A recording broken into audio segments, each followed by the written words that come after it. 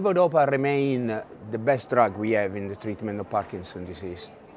But of course, patients treated with Levodopa, they do develop motor fluctuations and dyskinesia. Some patients, they can be very distressful, and they are a key factor in decreasing quality of life in patients with Parkinson's disease. So in the last few years, we found out that one of the reasons why fluctuations appear is the way we administer Levodopa in a pulsatile way.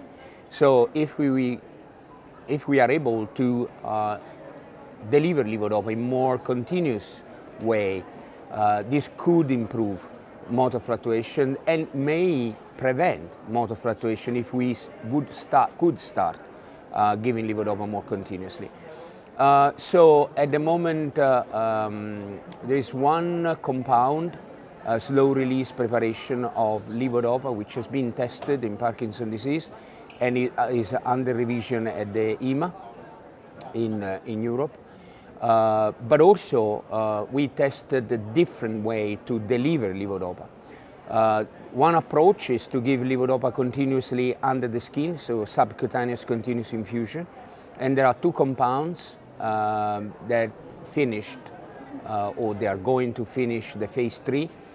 And these two compounds seems to be efficacious, and they do improve motor fluctuations and dyskinesia. Another approach is a new compound, which is Levodopa, carbidopa, and entacapone for continuous intraduodenal delivery.